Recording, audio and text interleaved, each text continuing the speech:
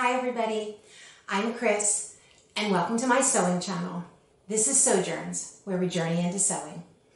And today I'm really excited to bring you a brand new pattern release and full pattern review for the Diva Pants, which is a flowy knit pant in many options from the Tie Dye Diva. I will link the pattern in the description box right underneath here, so that when we're done, you can go check it out, look through all the beautiful tester pictures, and choose which style you'd like. Before I begin, I want to thank you for tuning into my channel, and I hope that you will like, share, and subscribe to the channel so that you'll get an email when my next video comes up. I've had a lot of requests for videos, and I'm trying to get them all done, so we're always doing something exciting here. So let's get into it. The pattern today is called the Diva Pants, and they're from the Tie Dye Diva pattern company. This may be a new pattern company for you, and I really encourage you to check her out.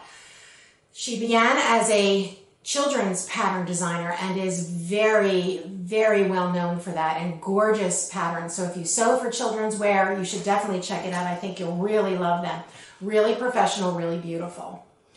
And a few years ago, she ventured into ladies' patterns, and I've been testing for her since the beginning of her ladies' patterns, and I have them all.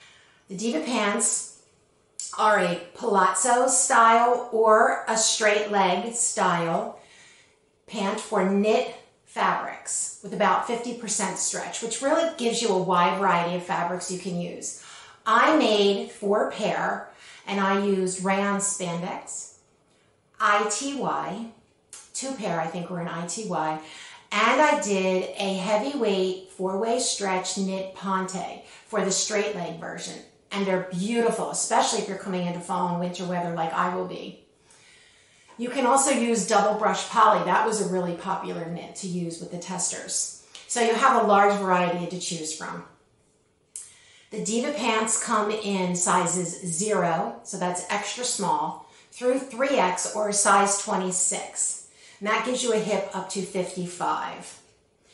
These pants are very forgiving. There's a lot of ease in them. I even decided to go down 1 size, so you can expand that size, I think, into maybe a 56, 57 inch hip with no problem. Because if you're on the lower side of the range, you can go down to the next size. It has an wide elastic waistband for comfort, and you can choose to use wide elastic like I did, or narrow elastic, and then you just create a casing. They're really comfortable. There are 3 rise options: low rise, mid rise, and high rise. So they really adapt to your body. I'm about 5'4.5", 5'5", and I'm a little bit short-waisted, just a little. So the mid-rise is really perfect for me. And I'll be showing you pictures as I go through here so you can see where they hit me, how they look. The mid-rise is perfect for me. Always, of course, do a muslin. And to save yourself some fabric, I did a muslin in a knee-length short to make sure that I didn't need any alterations, which is often the case with pants. So feel free to do those. Check your crotch curve, your rise. Choose the rise that's right for you. They also have different length versions. There's the full length, which of course goes to the top of the foot. Those look super nice in the flared or palazzo style pants. And there's also an ankle version, which is 2 inches shorter that come to the ankle bone. I did those in this beautiful ITY brown fan fabric, patterned fabric, and they look so good with booties or boots for the upcoming fall, because you just see a little bit more of the boot or booty, and it looks adorable with a crop jacket or a long cardigan.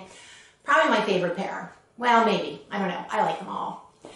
So we have the ankle length, we have the full length, and then there's also a cropped version, kind of like a longer capri length, if you will. Maybe 7/8 length, you might call it. And those are really more for the straight style of pants. So there's lots of options. There's also optional hip pockets, and there are 2 options of belts. The belts get sewn into the side seam of the wide elastic waistband, so you don't have any bulk in the back, which is really nice. And it comes across the waist. There's a wide belt, and that's about the same width as the waistband. And then there's a narrow belt, which is about half the width of the waistband.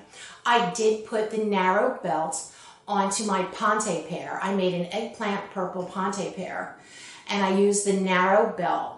I didn't want all the bulk of the wide belt because the pante is a double knit, so it's thicker and heavier with a little bit less drape, although this pante is very lovely. And the narrow belt was a great choice. I also did put the pockets on that one because the pante weight can hold the pockets. They were easy to sew, they looked beautiful. I even top stitched those pockets with a triple cover stitch, and they look fantastic. I did not choose the pockets on the pairs that I made out of ITY or Rayon Spandex because those fabrics are very slippery, they're very slinky. Pockets would be a bear to sew and really not hold anything in the pockets very well without sagging. I do encourage you to check out this pattern. It's really lovely. I like the way they fit.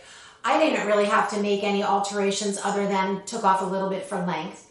There is a lengthen and shorten line, and the inseams are marked on the pattern. The full length is 29-inch inseam. The cropped, I'm sorry, I don't remember the cropped, the ankle, because I didn't make the cropped version, but the ankle is 27. So if coming to your ankle, you need to take off a little bit, you would take it off at that shorten lengthen line and then turn up your hem and you're all set to go. I did shorten mine about a 1/2 inch and it worked out perfectly. I'm going to show you some of my Diva pants. And I also have a Sew You Can tip today. Let me grab this pair of Diva pants here. I had a vision in my head that I wanted to use a border print for these pants. So let me stand up here and see. So I've used a border print on the bottom of the pants and on the waistband. And using a border print can be a little bit tricky. It's also a rayon spandex, so it's a little bit tricky there with sliding around. Let me grab this border print here for you. This is a beautiful border print. And hopefully you can see that this is the selvage here. And the border runs at the top and the bottom of the selvage. So I needed to turn it this way, or excuse me, I needed to cut my pants this way in order to have my vision come through. So I have a lot of tips on how you can get the border to match exactly at the bottom where you want it, on the front and the back, and how to get that waistband to have the border right in the center. So let's get right into our Sew You Can tip, working with border prints.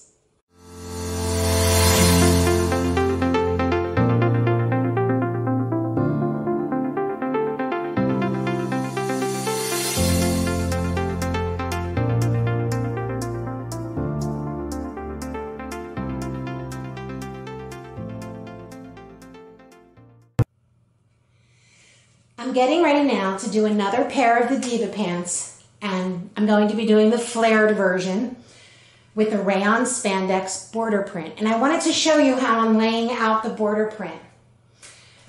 This is the selvage here. And normally you would fold selvage to cut out your patterns.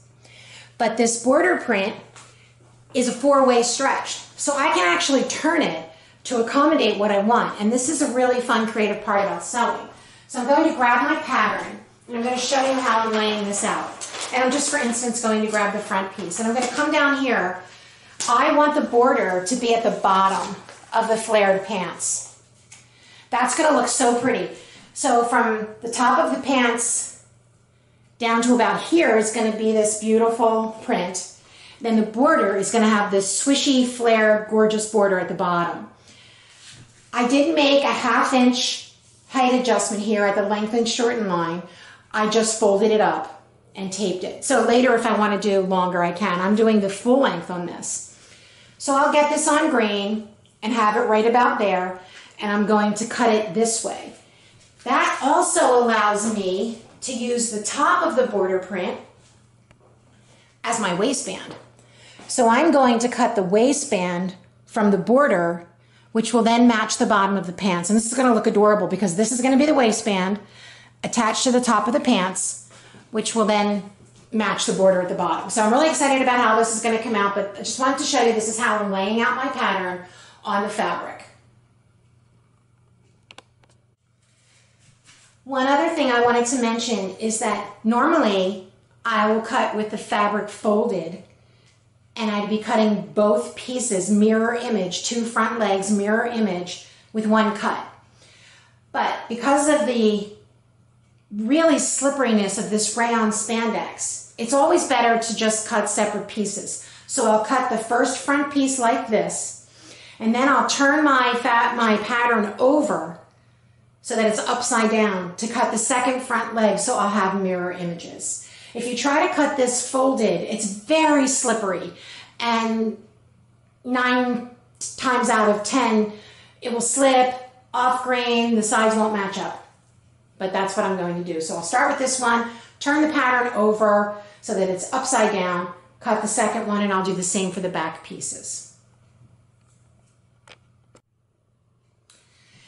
Here I have my front and my back pattern pieces, and I just want to show you how I marked them so that I can get the border print even. So I measured up from the bottom of my pattern on the front and back where I wanted that border print to begin so that it was the same on the pants when you look at the side seam from front to back. I'm going to bring over my pattern now, and you measure up as much as you want. I think I used 10 inches. And now I have my front and back pants pinned together, as the tutorial will tell you, inseams and outseams. I'm going to sew those together. But before I do, I just wanted to show you something, how I made sure that my border print will be even. On my pattern, I cut a little slit where on the front pants, I started that border print. I did the same on the back so that I'll know that they'll line up. So here I have my front and my back lined up, and all I have to do, you can see that's exactly the same. The back of the pants, the front of the pants, start the border at the same place. Just line up that little slit and they'll match. Now I'm going to be serging these pants, and I'm going to add a little differential feed to my serger to keep it even and to keep them from stretching out. But because this rayon spandex is very slippery, and I want that border to be even, that's going to be really important for the look of the pants so that it's symmetrical. I'm going to take this over to my sewing machine, and I'm going to run a basting stitch about 1 inch before this notch and 1 inch after, just to keep that border print from slipping and pulling under my serger so that it doesn't shift and I have even matching border from front to back leg. So I'm going to baste that first, about 2 inches or so, right over that, and then do everything else on the serger. Next, I'll be working on the waistband. I have the pants sewn together, but I want to show you the little change that I made to the waistband. This is a very wide waistband. It's about 7 inches in width. And you fold the waistband in half. This is the back waistband, this is the front waistband. But when you go to construct this, you'll fold the waistband in half, and you'll be sewing it to the pants along this raw edge. This waistband is wide because in the pattern, there's an opportunity to add a wide belt. I'm not adding the wide belt to these pants because I don't want to disturb this pretty border that we're going to make on the waistband. So the wide belt needs to accommodate this, but since I'm not doing that, and I would like a little bit thinner, less tall of a waistband, I'm going to be using 2-inch elastic. I like a very flat waistband, so I like to use the wider elastic and not have a casing run through my waistband. I don't want to disturb the look of this border.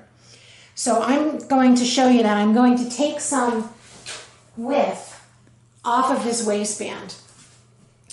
2-inch waistband, folded in half, this is 3.5 inches. That's still 1.5 inches of wiggle room where this elastic will wiggle around. So I'm going to make that shorter. I'm going to take off 1 inch from the folded waistband, which in actuality is going to be 2 inches off of this because I have this folded in half. So when I fold it back in half and use my quilting ruler to remove 1 inch, It's hard to see this one. I'm trying to stay out of the camera. Here we go. When I remove an inch, I'm actually removing 2 inches. So instead of having a 3.5 inch waistband, I'm going to have about a 2.5 inch waistband. And that way I have enough room for a 3/8 of an inch seam allowance and an extra 1/8 of an inch to insert the elastic and have it lay nice and flat.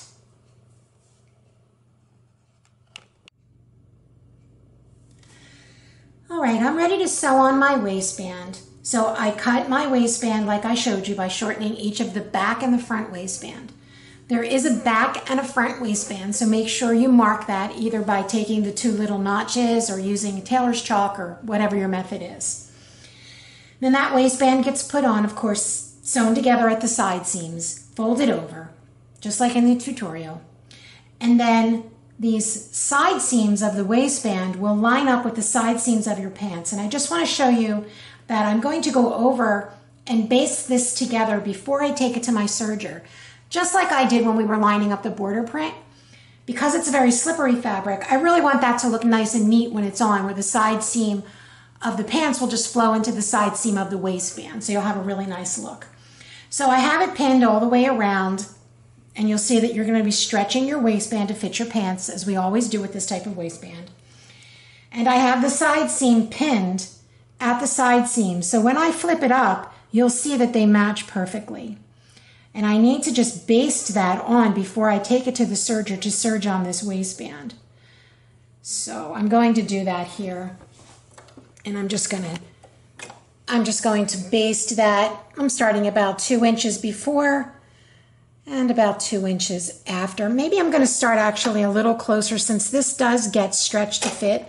1 inch will be adequate on either side. And we can stretch at different points. So I'm going to go slow. This is just a basting stitch. It's going to come out later. When I get here, I'm going to remove my pin, line this up, and take a few more stitches past that seam. There we go. I'm going to raise the needle. I just want to do that on both side seams so that you have a nice, even, beautiful waistband, and we can double check it. And if it slipped, we can do it again. See, it did slip a little. There's a tiny bit of difference here. I'm just going to take out a few stitches, run that back until I get it where I like it. And then I'll take it to the serger. I'm going to start serging at the back, serge all the way around, leaving about a 2 inch opening so I can insert my elastic. I'm going to measure my elastic to make sure it sits exactly the length that I need. You custom fit your elastic, and then I'll just serge that opening closed. I just want to show you that when you take the time to baste those seams together, and I just took out those basting stitches and redid it another 5 seconds, it really pays off. That lines up beautifully.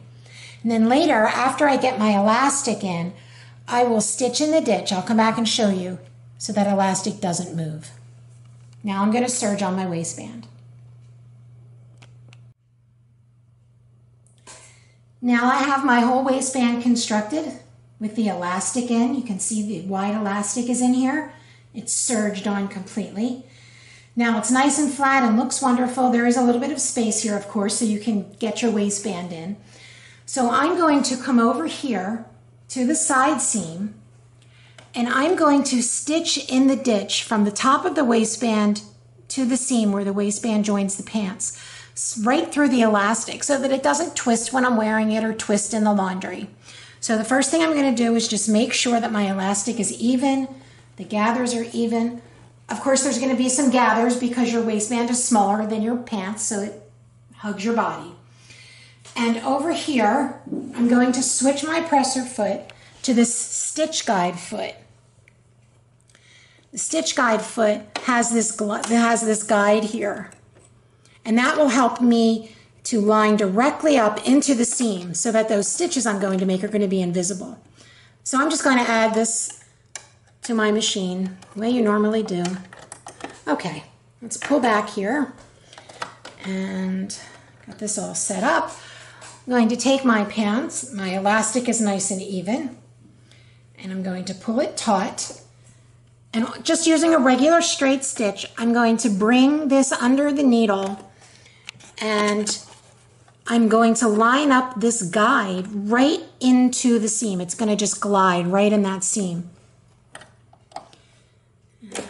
And to bring this back a tiny bit so the first stitch catches. There we go, right under the needle.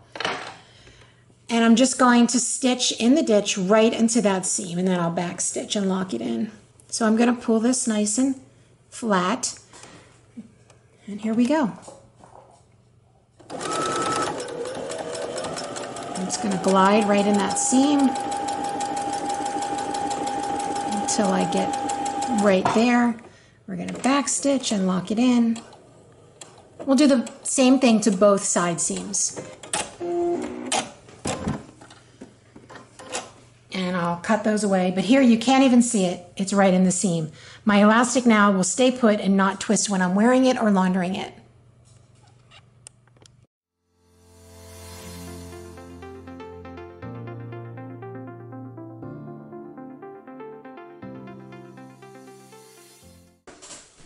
Well, there you go. I hope you'll give border prints a try. It's a really fun way to personalize your Diva Pants. And I'm excited for you to try this pattern. As always, I love to see your creations for the patterns that we review. So please feel free to tag me at Sewjourns on social media, Instagram, Facebook, of course here on YouTube. I also want to send a big shout out to any of my Sewjourns.com blog users that have come over with me here to YouTube. I started out with my blog at Sewjourns.com, and I'll be closing that blog in a few days as I bring everything over here to YouTube, because I can connect with you. I can talk with you, we can connect more, and I really like that. Also, I'll be able to visually bring you these things, and I just think that has been really wonderful. So thank you all. I appreciate each one of you. Please, in the comments below, I'd love to hear your thoughtful comments, answer your questions if I can, and be sure to share your makes with me. I hope you check out the Diva Pants and all the patterns from Tie Dye Diva. The New York Minute, the mermaid skirt, which was her first pattern that I tested, and it's gorgeous. There are a couple of versions of that. As always, thank you for joining me here at Sewjourns. Thank you for liking and subscribing to my channel. I'll see you soon with another Sew You Can tip, pattern review, or technique.